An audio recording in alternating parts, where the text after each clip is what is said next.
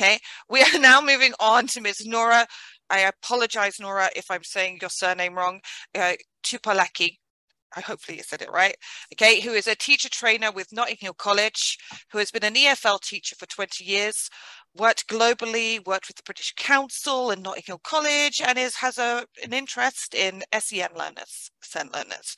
So we're going to hand over to Nora now, who's going to talk to us about, okay, accommodating students, okay, with learning difficulties in the classroom. Okay. Yep. Nora, the floor is yours. The floor is yours, Nora.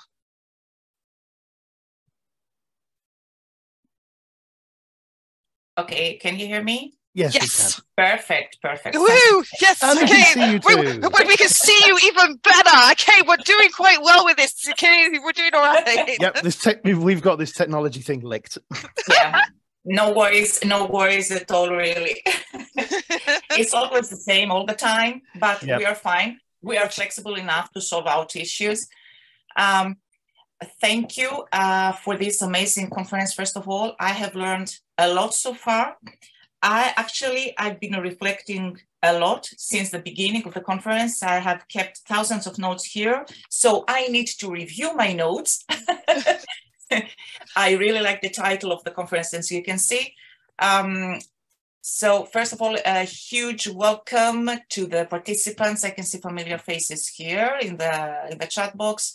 In the participants list. Also a huge thank you to the presenters, my colleagues, amazing presentation so far. And now I think I can start a little bit with my own presentation. I think that I can share my screen, right? Yes, hopefully. Okay, there you go. Yeah, perfect. Okay. Very good.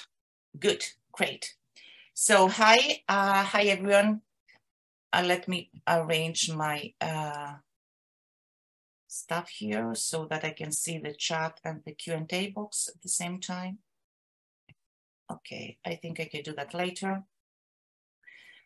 First of all, a couple of things about myself. At the moment I'm based in Greece. I was born here and I started studying English literature.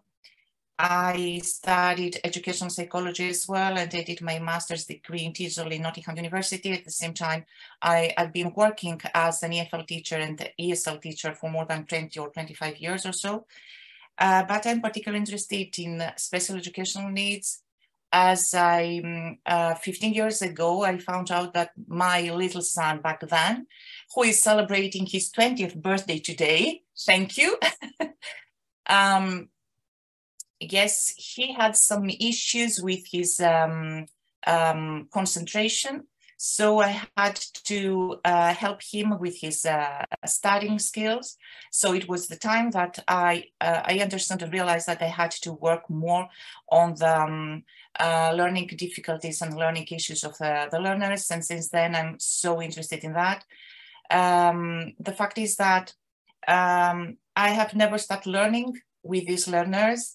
And the title of the topic of this presentation, which is the ways of accommodating these students with learning difficulties in the classroom, is mainly inspired by the topic of today's session, of today's conference, because I always keep notes when I teach students with learning difficulties, because I always make sure that they have time to reflect on my notes. And this was the time that I had to do that again for that presentation. I gathered all my notes. I did this kind of reflection. I reviewed them, and hopefully at the end of this conference, we'll be able to revision a better learning environment for all learners, including those ones who are suffering from learning difficulties, and be able to make it happen.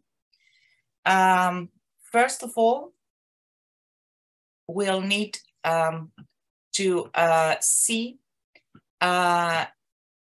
what learning difficulties are. Thank you for the birthday wishes. Thank you, everyone. What learning difficulties are. Actually, they are a group, there are many of them, and they are a group of disorders. This is a more scientific term, the word disorder, which usually affect our brain and the way we process information. Okay. If you need to ask me anything, use the chat box or the Q&A box. Great. These difficulties involve mainly have to do with the acquisition, the way we acquire and use particular skills such as speaking, listening, reading, writing, and they also affect our critical thinking skills and mathematical abilities. Obviously, I'm sure that you all know, because I'm sure that all teachers, all of us have experience with classes which might have at least one student with a learning difficulty. We all know that these students experience frustration in the classroom because they have difficulty in learning, and because they have tried thousands of times, they haven't made it. The thing is that they've been doing that for quite long. They are tired, especially if no support is provided, despite the fact that their intelligence might be average or higher level. And I'm pointing this out because if these learners are of lower intelligence, then we are not talking about learning difficulties, but we are talking about learning disabilities. The terms difficulties, disabilities, and disorders are used interchangeably in different contexts in Europe, USA, etc. So there's no specific framework. Okay, and again, what I'd like to point out is that we are talking about learning difficulties which are considered, let's say, milder conditions. Okay, if the level of severity of the symptoms that these students display is higher, then yes, we are talking about learning disabilities. Is that clear now? The term, I'm going to reply to the questions in the chat box later at the end, right? Thank you, Tatiana, for the question. Thanks. Okay. Types of learning difficulties, more and more learning difficulties come and being added to the list. The most frequently used one is dyslexia. You have all come across this term.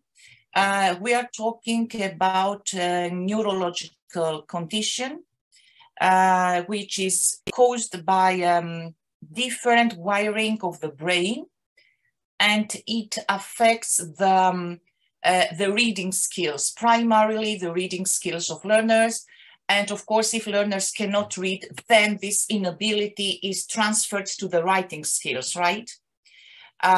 One thing again is that all these learners, all these types of learning difficulties that we are going to have a look at today are difficulties which exist since the day we are born. We are talking about genes, faulty genes, I would say, and these are the ones that should be blamed. These difficulties continue as time goes by, but the severity of the symptoms might be worse if no intervention is implemented, or things might get better if we help these learners. Of course, as some of us, and I'm afraid that now we are all aware somehow of the symptoms of learning difficulties, either of dyslexia or ADHD or whatever, and we can identify symptoms even in ourselves. The thing is that we need, in order to diagnose a student with as having a learning difficulty, we need to have the presence of specific symptoms for being persistent for more than 6 or 8 months. So be careful, we shouldn't be jumping to conclusions and label students like a dyslexic student or a hyperactive student or so. Okay, and again, one more thing is that as these students grow older, the symptoms might be covered by other factors. Especially during the teenage years, it's really difficult to identify the symptoms because they are covered by issues like poor self-image and issues like stress about the self-image. Okay, and one more thing, last thing, we do have learning difficulties even when we are old. The thing is in this case, the difficulty, we are able to control the symptoms, to manage the symptoms by ourselves because we are mature enough to realize that there's something wrong with us, so that we try to cover them, okay, because we want to be socially accepted. So I move on with other types of learning difficulties. The second one is dysgraphia. Dysgraphia is the inability of the student to write coherently, which is actually the difficulty of a student organizing his or her thought and express them into a written piece of paper. Usually students with dyslexia display symptoms of dysgraphia as well. Usually symptoms of various learning difficulties tend to overlap. So this makes the diagnosis even more difficult to be made. Okay. One more learning difficulty is calculia. Not a quite common one. It has to do with difficulty that students have with counting backwards. Actually, they struggle with maths. Dyspraxia, quite common one, and has to do with difficulty that students have with their movement. Dyspraxia it might affect both fine motor skills, which are the skills that we use when we walk, when we run, both, and as well as the gross motor skills, and the fine motor skills, which are the skills that we use when we hold the pen or something like that. Dyspraxic students tend to be clumsy. They remind us of the ADHD students. Okay. And finally, ADHD students, who are the ones who tend to be more hyperactive than they should be. In some cases, they could be dangerous for themselves or for the rest of their classmates. They tend to be impulsive. They blurt out answers and ideas. They have lots of things in their mind coming, and they want to talk all the time. And at the same time, they might be suffering from inattentiveness. They cannot concentrate and they cannot focus on tasks. How can we work? How can we help them in our mainstream classroom? First of all, there are 4 pillars that we need to work on. The first one is the daily routine. All these students, just like ordinary students, because these students, they are somehow different, but they are different in their own concept. They need structure, they need clear routine. We need to organize the classroom in a way that there are no disruptions or distractions, so that we can create a learning environment which will be conducive to the learning. The teaching practices that we are going to use should be suitable for these learners, and we should be aware of ways to manage their behavior in the classroom. It might be disruptive, or some of them might be withdrawn or shy because they are afraid of making mistakes. Now, in terms of the classroom, first of all, we should avoid any kind of distractions. Posters on the wall, shelves which are full of books, I do know that we like to have a colorful classroom, but in the case of learners with learning difficulties, this might be quite tricky and difficult. So what I would suggest is that have the board, have the wall, which the board is, where the board is, have it clear, and you can just have, let's say, a small poster with the key information for the lesson, and anything else that needs to be presented. For example, if you want to display the students' work, just use the back wall of the classroom. Adjust light. Yes, there are students, especially dyslexic students, are more than sensitive to lighting, so be careful with that. And minimize noise and smell. Smell, particularly, I know that in terms of noise, it might be quite difficult, but in terms of smell, I can definitely say that some students are so sensitive that any kind of smell might trigger an unusual behavior, and definitely we wouldn't like to have something like that in our classroom. The seating, in terms of seating, make sure that you sit the learner at the front, close to you, so that you have an eye contact, if that's possible. Sit the learner away from windows and doors where students are coming in and out. We don't want them to be distracted by anyone. Pair the learner with a good role model, so that at the same time you are creating bonds and you are helping these learners, because they are suffering from low self-esteem, and they have issues with socializing because they are labeled as, let's say, lazy, if we're talking about dyslexic students, naughty, if we're talking about ADHD students. It's quite weird, but these students might be popular, let's say, in their own way in the classroom, because they are the funny one, they are the weirdos, but outside the classroom, it's hard for them to make friends, because obviously their classmates who are the same age, and students in this age are really hard in the way that they are creating friendships, and the words they are using, they don't want them to be their friends because they are different, because they are weird, because they are afraid that they will spoil their game, or they will, let's say, uncover their secrets, if we're talking about ADHD students who are blurting out things all the time without thinking first. Keep an eye contact with these learners and make sure you have a kind of secret code of communication. What I usually do is have these learners at the front desk. When everything is fine, I ask them to have thumbs up. When there's something wrong, there's always a signal that they can use.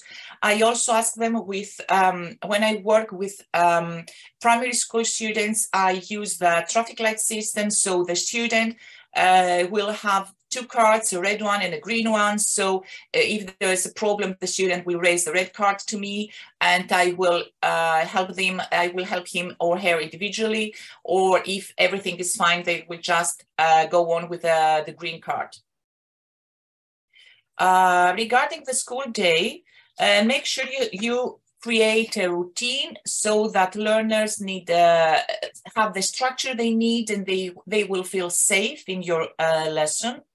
First of all, when you start the lesson, make sure that you revise what you have taught so that they can relate somehow. Inform about what you are going to teach and why, because most of them are curious enough. And still, again, they need to feel safe. They don't want to be surprised. I would say that it will be great if you could have a separate copy of the lesson notes that you are going to teach, and give this copy to these learners.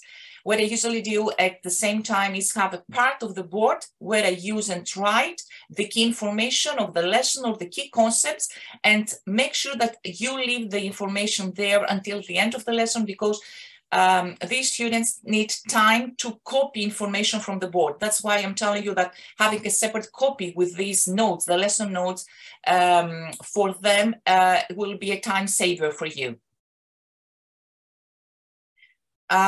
Inform about the materials that all learners will need to use. It might be about the books, and it might be about the pencils that you need to have, they need to have. All students, especially these D ones and those who are suffering from dyspraxia, need to have a clear desk and everything in order in front of them. No extra books, no extra pen or pencils. The way we are giving instructions, I think that no changes here. I'm sure that all of us give instructions by using simple sentences, making instructions short and clear and easy to understand. When giving instructions, use both written and oral forms. Give clear examples, and if you have the time, model the answer with another student there. Always check understanding of instruction, just like checking understanding of the new concept, the language that the subject that you are teaching, and repeat if necessary. I can definitely say that you will need to repeat the instructions more than once. Okay. What we do when we are teaching something new concepts. You should be presenting new concepts by using all means available, visuals, audio, so that you can cater for all learners. Color code the key information, either by using color markers.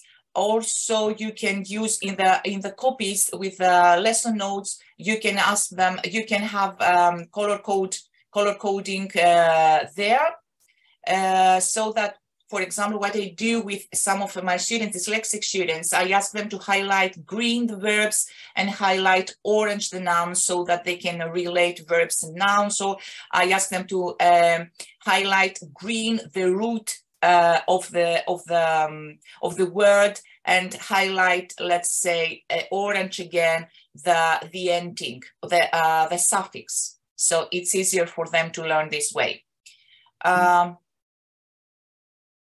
Check understanding in various ways.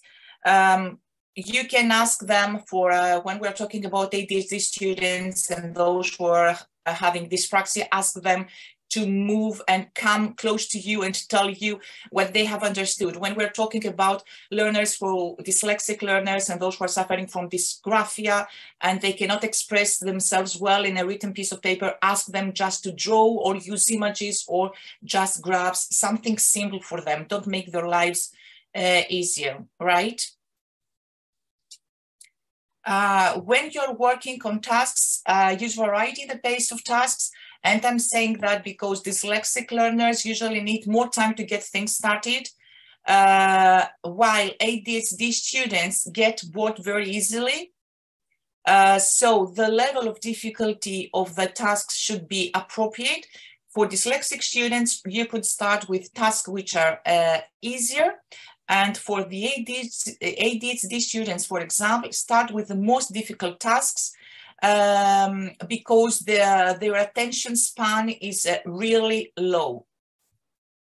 Give learners the chance to move around, and of course, extra time. All of them need extra thinking time to think of their answers and complete the task that you have assigned. One more tip.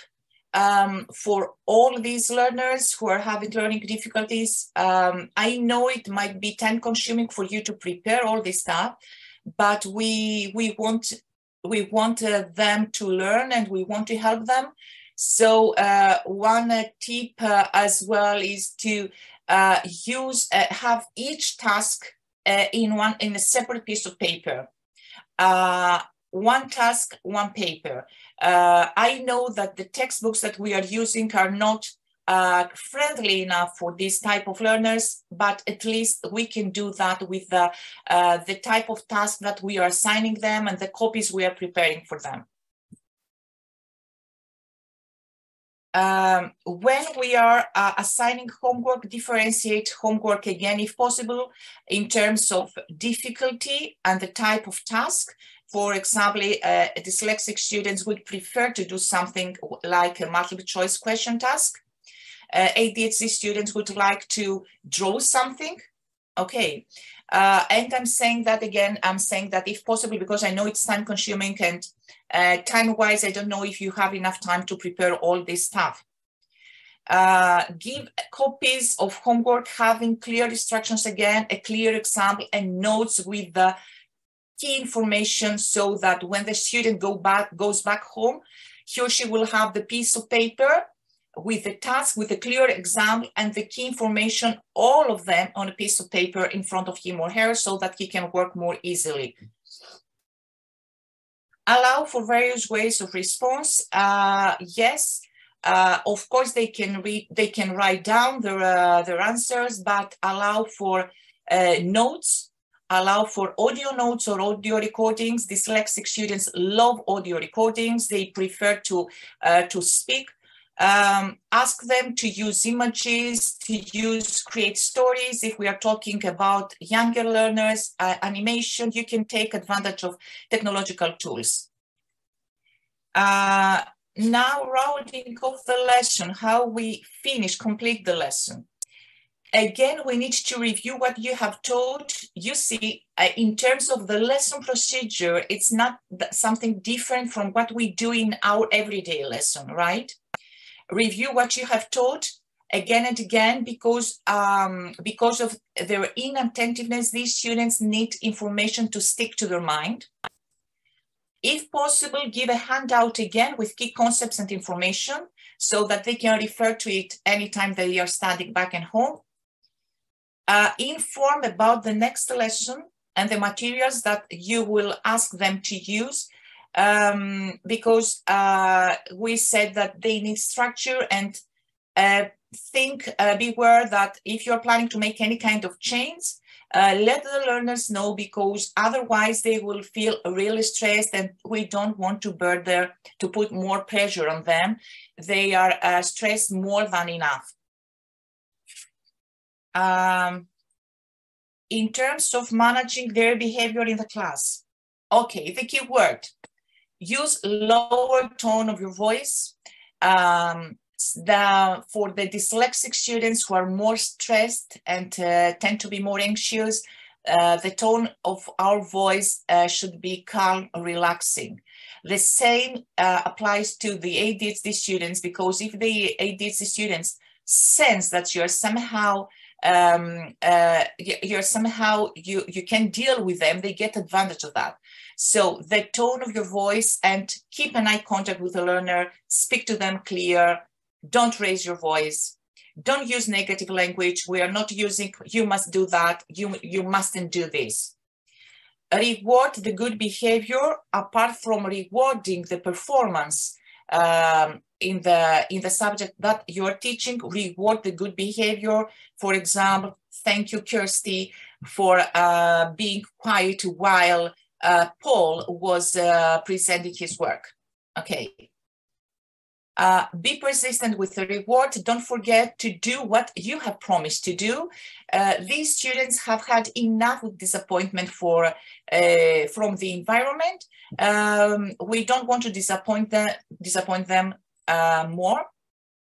And make sure that you reassure them that everything will be fine because, as I said before, these students lack confidence. First of all, they are frustrated. They are so tired of trying and failing all the time, and they need someone to support them. And they need someone to feel safe. They need someone to feel secure, and we are responsible for that in our classroom. A couple of things more. Let the learner express themselves in a written way. Yes, especially when we have to do with hyperactive students and who want to blurt out their thoughts all the time. Ask them to write down their thoughts, and you are going to check the paper. Make sure that you're going to check the paper at the end of the lesson. Otherwise, it's a promise that is not kept. Okay. I allow them to doodle. Yes, they have a piece of paper and they can doodle something while I'm talking, because I know that they are listening to me. They are listening to me. It's just the impression that they have that they do not listen to me. They can doodle and they can listen to you at the same time. This is a great ability they have. Encourage group work, but monitor carefully, because we sometimes when we have these students and they tend to blurt out inappropriate things, conflicts might arise. So supervise and monitor carefully, but encourage group work, because these students need support and need our help with creating bonds. Teach social rules. Yes, it's absolutely important. Respect each other, listen to the other. 10-taking rules for all of them. What I would, I think my time is running out. Final point from me so far, teaching learners with learning difficulties. Standing close to them, not against them, not opposite them. They want us to be not their friends, but their companion. They want someone to trust. So approach them this way. Approach them this way. Gain their trust. If you gain their trust, then you will realize that their potential is magical, and they can do wonders in the classroom, that's for sure. And take advantage, one final point for me, take advantage of their strengths. All these learners are full of creativity, full of enthusiasm.